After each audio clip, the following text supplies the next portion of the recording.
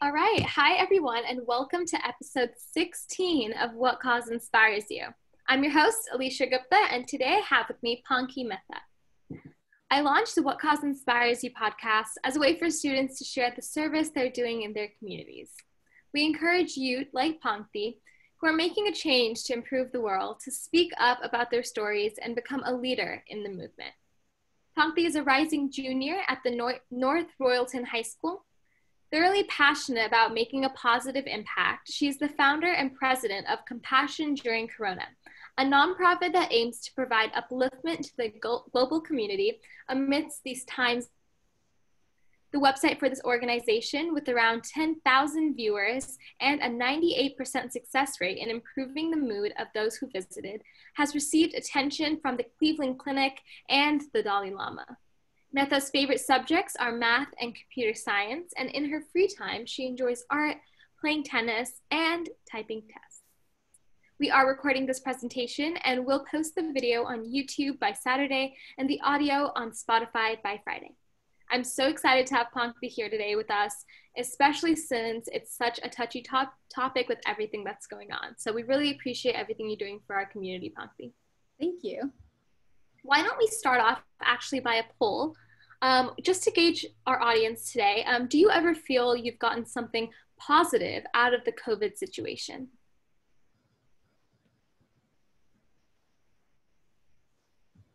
Well, just awesome. Launching that poll, and we'll wait till the results come in.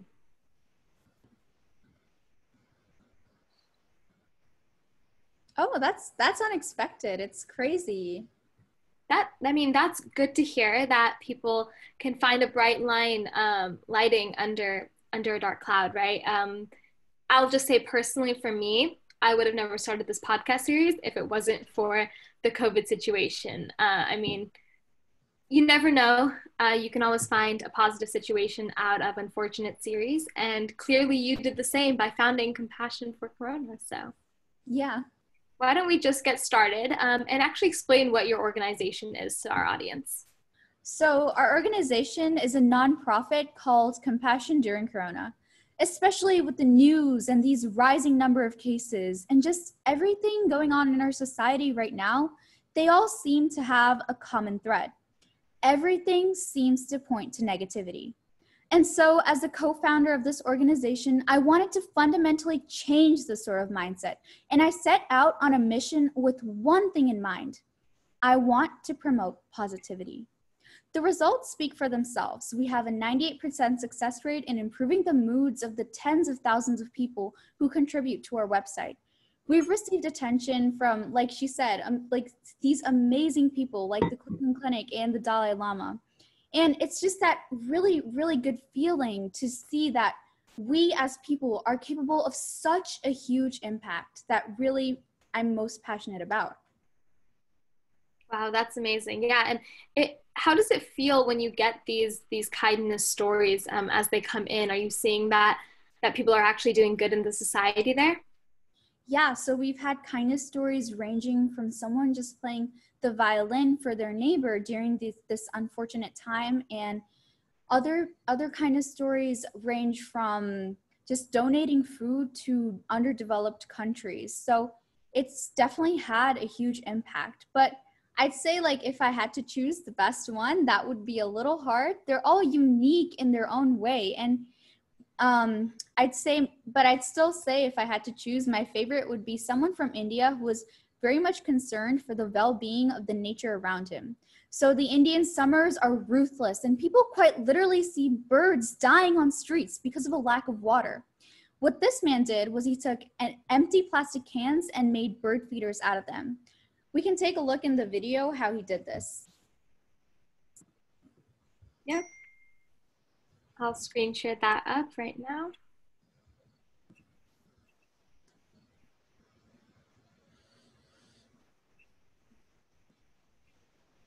Oh, let me share with audio as well.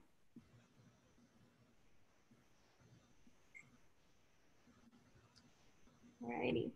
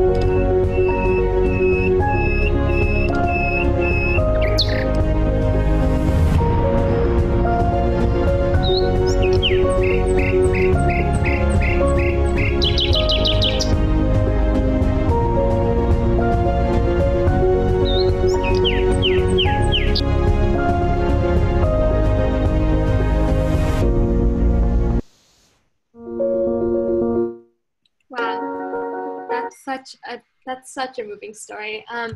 And I will say that kindness definitely comes in all sorts of forms. What they did was purely amazing, but it even comes in the form of checking up on your neighbors during this time. I know I live right next to an elderly couple, and they obviously are more susceptible to the COVID-19 pandemic, so they're being really careful about getting groceries for them. So even as simply as if I did go out to get groceries or order it, I'd ask them, do you want anything? Just to lower their chances of risk. So it comes in all forms. But I think on the flip side of that, negativity definitely brews negativity. And sometimes amidst a pandemic, it's really hard to get your mind out of that negative state. So being able to actually share kindness stories, I think will just promote more kindness in society. So simply amazing. But what is the broader context to which your efforts fit into? Oh, Pankti, I think you're on mute. Am I here? Okay. Yep, all good. So I would definitely say this would be promoting positivity, not just during a time of crisis, but overall. I really became fascinated with this concept after reading a study which essentially said that positivity increases your lifespan, lowers your risk of heart disease by 66%, and tons of more health benefits just for your overall health and well-being. It just seems like such a simple concept that so many of us overlook. And especially in our day and age, there's an insurmountable increase in the number of people with anxiety, people who are stressed and depressed. All this has the underlying root cause of a negative mindset. I just felt that because of these rising numbers, clearly there's something our generation is doing wrong. And that's the broader context that my efforts fit into.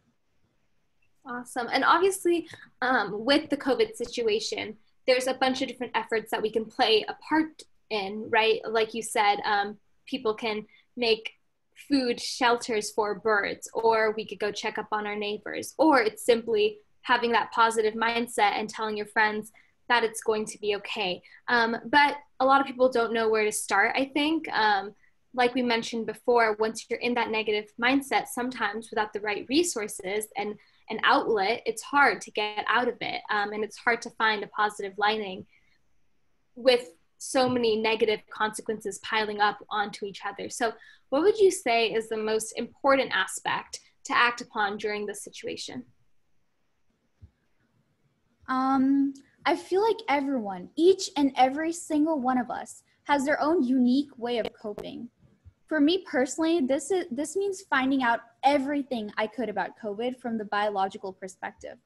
I've read countless articles on this, and as strange as it sounds, it's something I enjoy.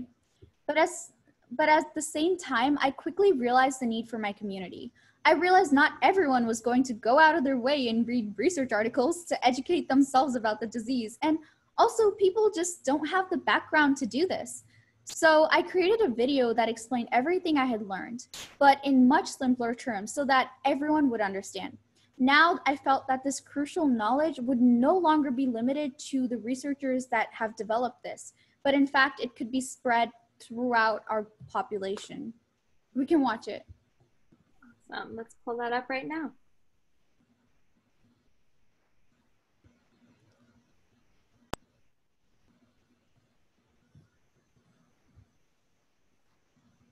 What exactly is a virus? After all, every living thing on our planet has them. You know, you and I, plants, chihuahuas, they're basically everywhere.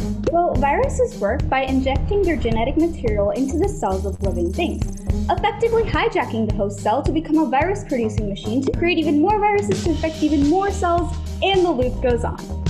They're basically biological zombies. Now I keep hearing that the coronavirus was transmitted to us from bats, but what does that really mean? What exactly is the relationship between bats and human diseases? All this has to do with zoonotic infections, which are viruses transmitted from one animal species to a wrong. They make up to 75% of new and emerging human infectious diseases, including HIV, MERS, SARS, Ebola, swine flu, the coronavirus, and the list goes on. This is why it's super important to know how they work. So to help you better understand, let me tell you a story. There once was a little bat named Bill who carried SARS-CoV-2, or COVID-19 as the common folk would say. Now you'd expect Bill to get sick because, after all, SARS-CoV-2 would cause us as humans to get sick, hence this massive pandemic. But plot twist, Bill remains a healthy little bat. What exactly is going on? Well, Bill's immune system is a lot different from ours, which allows him to carry a whole host of different viruses without really getting sick, making Bill a reservoir host that can end up infecting one of us. But transmission of viruses from other animals to us isn't that easy, which brings me to my next point. Not everything can enter the human cell. Viruses are constantly mutating inside the reservoir host, most of which are neutral mutations that are completely harmless and don't do anything. But a tiny percentage of them have the ability to enter and infect a human cell. Contact with this can lead to a zoonotic infection. But there's more to it. If the virus is too successful, the new host would die out and it would no longer be able to spread. But if it infects the host at just the right infection fatality ratio, which is a fancy way of saying the number of deaths divided by the number of infections, then it's able to spread more and more and more. This zoonotic spillover is the same thing that happened in the case of coronavirus, and it's the same reason why our social distancing and quarantine protocols are so important. Right now, we're amidst a massive global pandemic thought to have been transmitted from none other than a bat. So there you have it, the virologic relationship between bats and human diseases. So this was just my example, but there's so much that you guys can do, and always just put that need for that community before you set out on your mission, and you can have a very huge impact that way. That's honestly amazing. And I loved the animations on the video. Simply great way of explaining exactly what the whole corona situation is. I know when this first started, so many myths were going on. I was actually in my AP Bio class, and our teacher dedicated our entire class for myth busting. He said, what have you heard?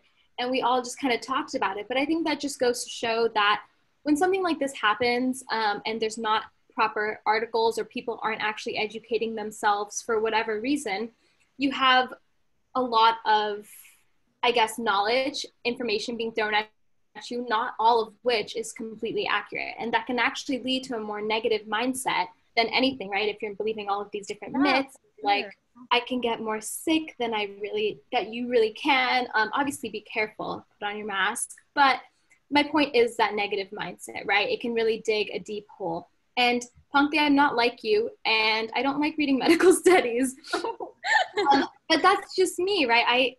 If I keep reading medical studies, I think I'd be able to diagnose myself with every single disease out there, because that's how paranoid I get. But that just goes to show that everyone does cope in different ways, definitely. I think my biggest way of coping was the mentality that things happen for a reason. And that's kind of a mantra that I have lived with my entire life, and is just my personal way of coping. But for our audience out there, there's a bunch of different ways that we can get through the situation together. So what are some other ways that everyone can cope with the situation? So I feel like that's just what makes us all unique. That for me, it was reading medical research articles, but it's so like our diversity is our strength, and there's so many people with so many different perspectives and that have gone through so many different experiences that they might do, like one person might find fishing a way to cope, and someone might find like walking through nature trails as their way of coping. But I feel like we're all so unique, and that's what makes the world turn. That's kind of what makes us all special at the end. It's an overused cliche, but it's true. No, that is completely accurate. I mean, the whole purpose, our founding principles of the United States was celebrating diversities, and that whole melting pot. So I think if we can do that with our mindset as well, then we can definitely prosper. And it's really just about understanding one another and helping one another.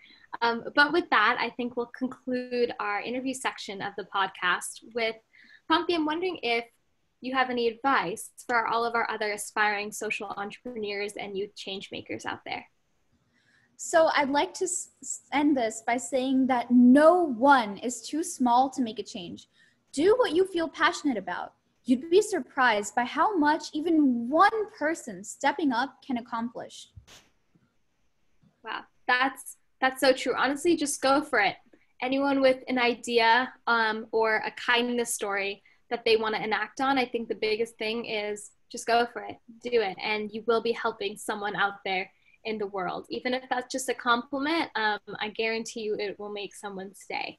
But thank you so much, Pankti, for being here with us today and sharing compassion during Corona. Yep, I just had one last thing I'd like to add, which is if you guys are interested in our organization and what we do, we're definitely open to if there's a kindness story any of you guys would like to share, because it's just so uplifting and so empowering to all of us that I feel like stuff like this is definitely worth sharing. Definitely. And Pankti's email will be on all of our social media posts. So be sure to go to our Instagram, Facebook, and LinkedIn on Humanity Rising or What Cause Inspires You to find more about compassion during Corona and possibly even submit a kindness story. I will also be posting my email address in the chat. If anyone has questions about What Cause Inspires You, please feel free to reach out to me. We love to hear from new youth who are taking actions in our community. And you can also apply to be a speaker on this podcast, just like Pankti. And speaking of future podcasts, next week on Wednesday, September 9th at the same time, I will be live with William Gurley. But for now, I will open up the floor to questions for Pankti, so feel free to type them in the Q&A box and she will answer.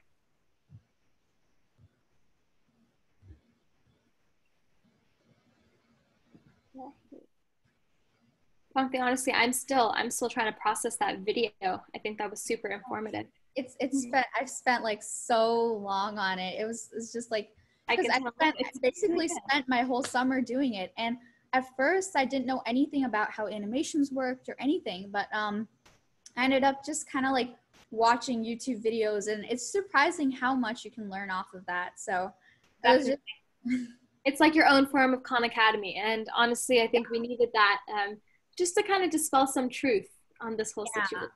But we actually did have a question from Devin come in. Go ahead. What were you going to say? Hi, Pankti. I'm Devin. One way I spread positivity is through social media by posting positive affirmations. Are there other simple ways that youth can show kindness on social media? Yeah, I feel like there's definitely ways, and it's just, I can't even name something that's so specific to you that for one person, it might be like complimenting someone's outfit on their Instagram post. And it's just these little, really tiny things that make people's day and make them feel less negative about themselves and make them feel confident. And it's just these tiny, tiny things that help spread positivity. It could be as simple as FaceTiming your friend, honestly. Definitely. And kind of back to what we were talking about with the whole kindness stories, I'm trying to think of some other amazing things that I've seen people do. And I think one of them is someone actually collected food and desanitized it for homeless shelters. And I thought that was really important because oftentimes during a pandemic, we can start to think about ourselves, right? It gets into this kind of survival game. And we don't think about the people who in general needed help before the pandemic even started. So actually going out of their way and continuing their efforts to provide for the homeless and desanitize the outside of the food for them, I just found that really remarkable. For sure. And if this is like, again, like a biological perspective, I'm very much into this. But if you ever think about it, hand sanitizer, which we're all using to kind of like help diffuse the spread, it's actually like 99.9% it kills bacteria. So it's antibacterial, but COVID is a virus. So I feel like it doesn't really make any sense, but that was just like what I was thinking. So yeah, that makes sense. I think it gets a bit complicated in terms of, again, that relaying the information to the public. But we have two more questions, and then we'll wrap it up for today. The first question is also by Devin. He asks, what has been your favorite moment during this experience?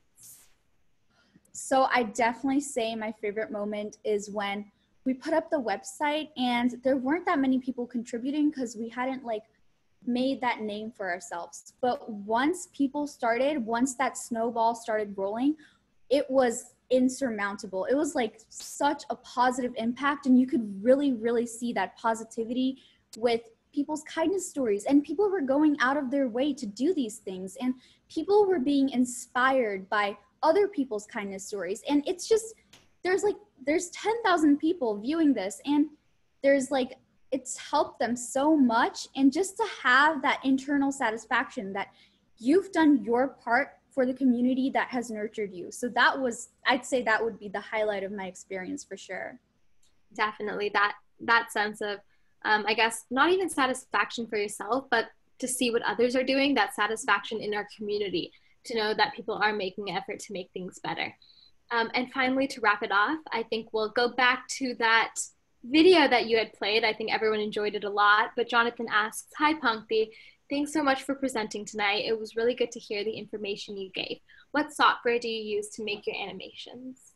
So this was Adobe Premiere Pro and Adobe After Effects, but it's beware. It's really hard to use initially, but once you get the hang of it, you can definitely do it.